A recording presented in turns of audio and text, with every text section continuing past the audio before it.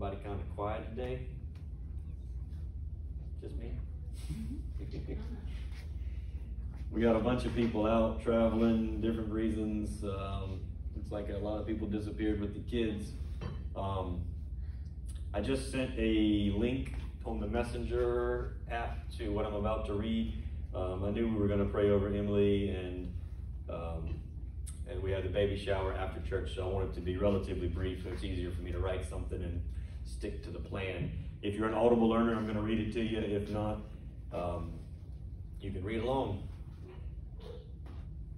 This is just a story. It's multifaceted in what I'm hoping to accomplish by sharing this story, but I felt to just share something that happened this week. A couple weeks ago when we all went to Luray as a church, on our way home from Luray, we stopped off at the bank that held the loan on my truck, and we were able to pay it off. Then last Sunday, on the way home from church, the dreaded check engine light came on in my truck. Immediately I pulled over and checked the basics, oil, water, etc. I decided it was safe to make it home. I knew it could be something simple, but as always, your mind races to worst case scenario. I quickly began to doubt the wisdom in paying off the truck. I mean, what if I needed the cash for major repairs? As the financial leader of my household, I take these decisions very seriously, but before the seeds of doubt could grow roots, the gentle voice of the Lord said, "It will be okay." I let that wash over my soul, and suddenly I was back at peace in my life. I don't know if it was the enemy or my own bad habits that kept saying, "Yeah, but what if it's..." But the resolution to trust Jesus' word that it would be okay quickly crucified those contrary thoughts. Normally I would go straight to my shop and start running codes and ordering parts because that truck is our main mode of transportation. But the Lord had assured me, so I just didn't worry about it. The next day, though, I thought about it a few times, but it didn't feel to get into it. Tuesday morning when I woke up, I felt the Lord prompted me to work on it immediately, which is odd because I usually dedicate my morning to the word and prayer, but I have learned over the years to respond to those leadings without guilt. Sidebar, if it's something every day pops up that would take you away from the word and not him, it's probably not him leading you. Yeah. Praise the Lord, I found the problem and fixed it with no cost and no major time investment. The moral of that first part of that story is don't squander your peace. Don't waste the peace of the Lord that God's given you over things that are out of your control. It's going to work out one way or another. Yeah. Amen? However, the code indicated multiple problems and I only found one, so I went for a test drive to see how it was doing. As soon as I started driving, I felt the Lord was leading me to a place called Thrasher's Lake. I said to the Lord, "Is that really you? I don't want to intrude on Suzanne's," that's Mark's wife, Suzanne Millhouse's morning routine. I know she walks her dog there every morning. But the nudge got stronger and stronger. When I arrived, I felt to pull into the first playground entrance, which is odd when I don't have my kids with me. As I am standing in that parking lot, I noticed a huge turtle next to me. After a few minutes of talking to the Lord, I noticed the turtle wasn't going anywhere. And that was very odd since they don't typically hang out in parking lots completely exposed. Upon further investigation, I figured out it was stuck. Like it got in a pothole and its front legs couldn't touch and its back legs were slipping. So I helped it out of the hole and it ran off. We encounter lots of nature and this was yet another fun little interaction. I then began walking towards the lake and wondering what exactly the Lord had led me there for. Meaning, sometimes it's to meet people and other times it's just to sit in his presence. The Lord began to speak clearly. Lord said, "I brought you here for the turtle." And I said, "Like to see a turtle?" And the Lord said, "No, to save the turtle." And then the Lord, I kind of thinking about that for a minute, the Lord spoke again. He said, "I care about the one. If you are with me, I will send you to be my hands and feet." Most people will not care nor be impressed with saving the one. But if being with me is enough for you, you will be happy. I will be with you in this journey. I knew in that moment God was not simply speaking to me, but to all who would partner with him in this capacity. Side note, it's not about turtles. It's about doing whatever he wants you to do. Yeah. In my spirit, I felt refreshed. I felt myself reorienting back into what he made me for, back to a singular focus on being in his presence and sharing his love that he poured out on me to the world around me.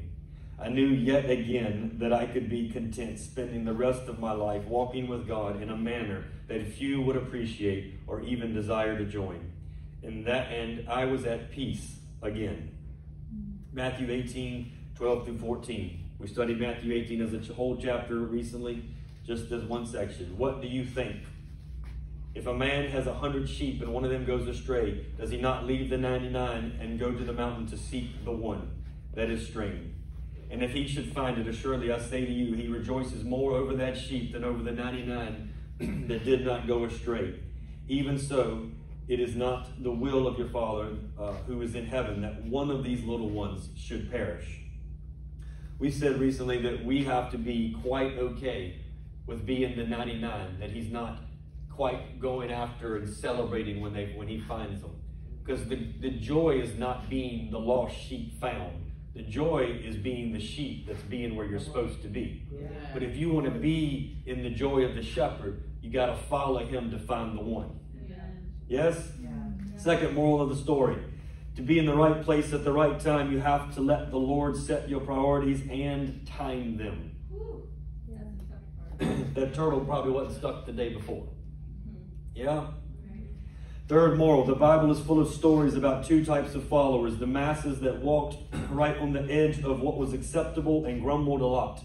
And those who lived with a passion to be in his ways, to do his work. Those who would sit on a mountain alone and wait for God to show up. While I love all of his children, I want to be in the tribe that has a singular focus and the wild joy to wait for him. We have talked a lot about the peace of the Lord, and we have seen that his kingdom of heaven is righteousness, peace, and joy in the Holy Spirit. But what does it take to enter the kingdom at hand? What does it take to see the realization of that kingdom come, thy will be done on earth as it is in heaven? What would a life look like if we truly died to self and Christ was faithful to partake in the resurrection of a new creation? I think it looks a lot like we are all the things the Bible tells us we are, and we are no longer the things that we were. I think it means we can love one another with a reckless abandonment. We can dare to believe the best in everyone. If they do offend us, we can simply choose to not be offended. That's the difference between an offense happening and being offended, becoming defined by your offense. Meaning people are going to unknowingly step on your toes for the rest of your life. And you have to decide to walk in the grace of Jesus and forgive as you have been forgiven. If you remain in your soulish selfishness, the world around you will always disappoint. But the transformative nature of the blood of Jesus that will flow through you will set you free from all of that after you partner with him in the life he has instructed us to live, the selfless life he's instructed us to live. I know for myself, especially lately, after 40 years of life, after working at every area of life and accomplishing a lot in most of them, I can tell you this. I do not sit around being fulfilled by the things that I have bought, but the relationships that I've had. The friends I have made, the experiences I've had with those friends, the people we have walked with in their journey. We have people who we have loved and supported for years now, and you might not ever see them in here. They too are breaking family chains and feeling worthy to join us. A lovely spiritual family like this takes quite a while for some. But loving them over time has been our pure joy. We push some of you in here very hard, but that is only because we know you are stronger than you may think you are. We know the secret of what lies within. It's a seed of the kingdom the size of a mustard seed, and it's meant to be a mighty tree with large branches for the birds to rest on. It's a pearl of great wealth, a treasure hidden in a field. And I think we are close to switching gears as a ministry and are about to be asked to love the world around us as we were loved by Jesus. And I don't want you to miss a minute of it. there is an excitement stirring around this next step for Dayspring that is supernatural. This next step, for those of you who are just joining us, meaning John, we are in a season of transition where we have been praying into and looking for a new location. We're very close to sorting out all those details with the church on Rivermont. The further we go into sorting out those details, the more excited I get, because of it's a lot of things coming to fulfillment that the Lord has spoken to me. It puts us back into a community where we have new people to meet, new people to bless, new people to love. It's very exciting. This season we've been in, we've pushed hard. And I know that a lot of people sometimes struggle to believe that the things we push and we say are from the Lord are in fact the Lord. But I assure you, his instructions were for us to love one another within this group and do picnics. Now, I know everybody didn't receive the picnic thing as a word of God, but I assure you, I take saying that is from God extremely serious. Maybe more serious than anyone I've ever known. Especially when it's something not quite as biblically common as picnicking. The idea, I think, was that the Lord was trying to train us like soldiers for Jesus, but this was like boot camp training, where you're really just training with other soldiers on the same side. Yeah? Yeah. When you go out and you start meeting the lost, the broken, the wounded, the hurt, it is the joy of the Lord. You will be standing in between him and them, and it is beautiful. But if there is anything left in your soldier's side that wants to be offended, they will find that button every time. Not being offended is the greatest byproduct of knowing Jesus. The ability to love one another, to have mercy for one another, to forgive one another, to not walk in the stumbling block of offenses, to not let it define you. This is the joy. Well, it is a byproduct of the joy of the Lord. Yes? Yeah. And it doesn't matter which demographic you're loving on. It doesn't matter if it's younger, older, lower class, upper class. It does not matter. Until people come to that super personal, intimate walk with Jesus, where they truly look in a mirror and see him clearly, face to face, as Paul said. Until that day comes, they will continually offend you. Furthermore, until that day comes for you, you will continually offend everyone around you.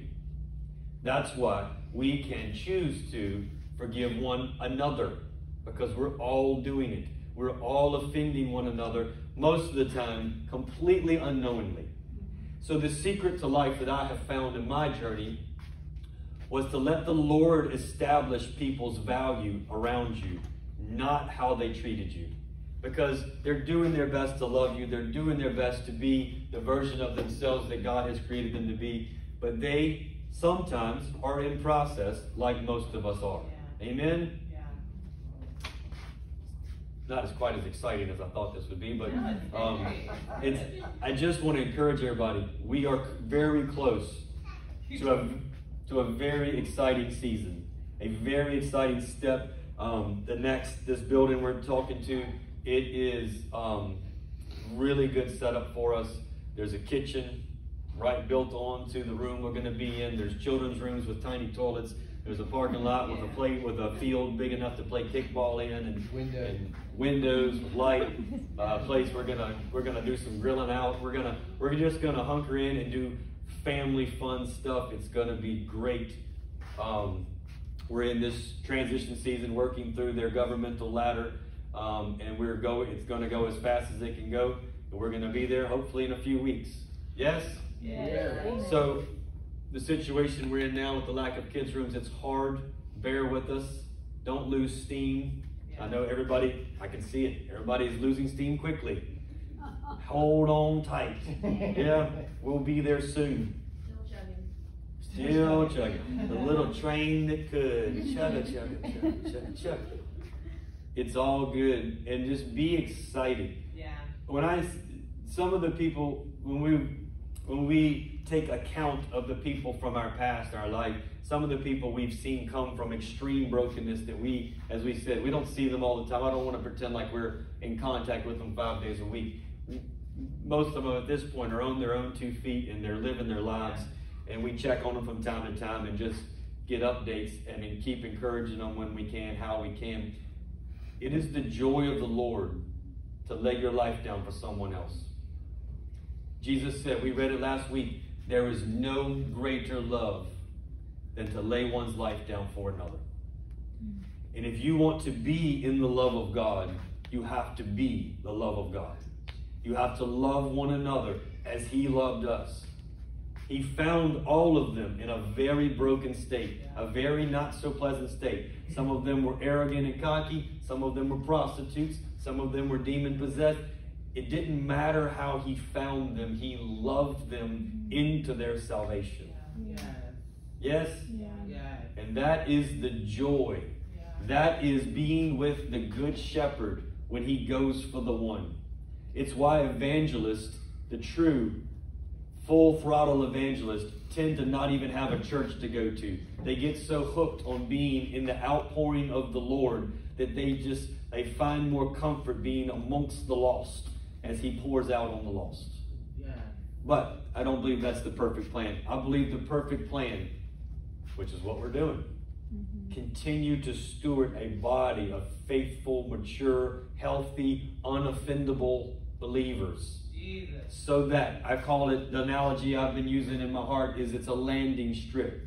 It's a landing strip where these new converts that come, as they're accepting this love, this family spiritual love to the best of their ability, it's got to be a healthy landing strip for them. It's got to be a landing strip that there's a real obvious context for what to do next. Meaning, a lot of this, I'm not making all this up as I go. I'm pulling it from experience. I've shared with many of you the testimony of the church structure where I got saved at. It was little to no church structure, but it was a very strong familial culture where all these families were just knit together. They had one thought. What do we do as a church family? Like, and we cooked out, we cut grass, we fixed garages, they hunted deer, we did stuff together. And I grafted in as a very extremely lost, broken, battered human being. And I just kept my mouth shut. I just kept my mouth shut and watched the people around me do what mature Christians do. And I learned to be a Christian man. It wasn't the great sermons. It's why I put a lot of effort into the things I share. I truly do. But I don't think that's going to ultimately change everyone's life as much as a cookout with godly people. A cookout where someone who's only seen drunk dad beat mom, they get to come to a cookout and see a loving man love his wife. They get to be recalibrated to the ways of God. They get to see what it means to experience generosity, kindness, love, to come in and be misdressed, talk inappropriately, to have misbehaved children, and just be loved. We don't want to become that broken culture, but we need to be able to absorb it and transform it. Amen? For those who were foreknown by God, John 1, he's the light that was in every man that comes into the world. He's the light that's in every man that comes in the world, and those who would believe would be given the right to become his children. For those who were foreknown by God, it already told us it's in every man. He foreknows every man by putting a spirit in them. Every person who you ever meet has something inside of them that comes from your daddy. Amen? And we get to love them just like the song said. We called, he answered. He came to our rescue, and now we want to be where he is. He is going after the one, and we will go after the one. And I got good news. It's not that hard. We're going to cook out and have fun doing it. Yeah? But I have struggled, I think, thus far to convince everybody that the instructions the Lord gave me to knit us together as a group that picnics and plays kickball together, I don't know that everyone fully believes that that is his plan for us. It's not just that he wants us to cook out and play kickball. It's that that is an easy way for him to graft people into us. Yep. And it's not about growing a church. We might do Wednesday night cookouts and have Wednesday night kickball with the community. And I don't care if they never come to church. If they can slowly and surely be entrenched, at least have one night a week where these kids or these young adults or whoever comes, where they get recalibrated to what it looks like to be around godly people living godly lives. Sometimes that's the best you can do. Getting them to dress up and come to church, sometimes that takes time. Yes? Amen. Amen. It's a fun plan. Yeah. And I assure you, it's from the Lord. Yes? You're here. Yeah. Little things. Amanda's baby shower. It's going to be good. God's going to be in that room over there. The women are going to have fun. And I know that in some people are just traveling. Some people had family emergencies come up and they had to leave town suddenly. And that stuff happens. We have grace and tolerance for that. I just want to encourage everybody. The reason why Kirsten has so many women in her life who feel intimately connected to her is that she would go to baby showers with zeal to women she doesn't even hardly know. Where's Rachel at? Rachel wasn't here. She's in the hallway. I just want to say something about that. Hold on, real quick. Rachel barely knew Kirsten. Didn't know Katie on any level. Kirsten volunteered to do the flowers for her wedding. They took a air conditioner and put it in my bathroom window and turned it into a walk-in cooler and dedicated a week of their lives and my bathroom for a week to doing a professional grade flower arrangement for a wedding for a person they didn't even know, and now we're all BFFs. The first weekend I hung out with Katie was when I was in labor with Ryland.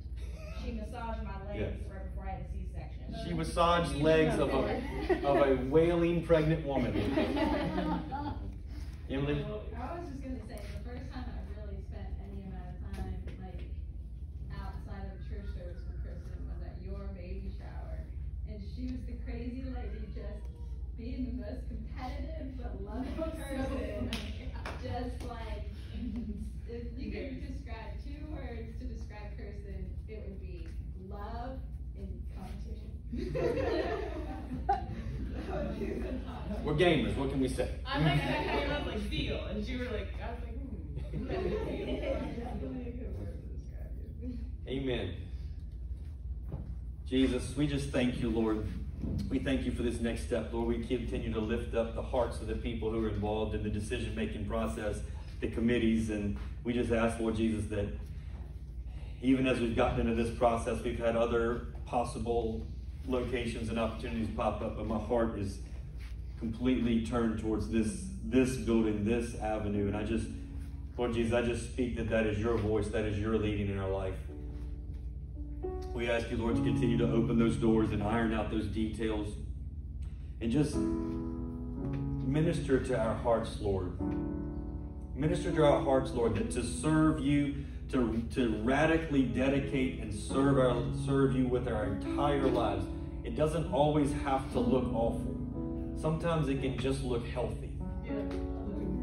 Let us celebrate being in a healthy life as a mission field. Let us be the light into the darkness.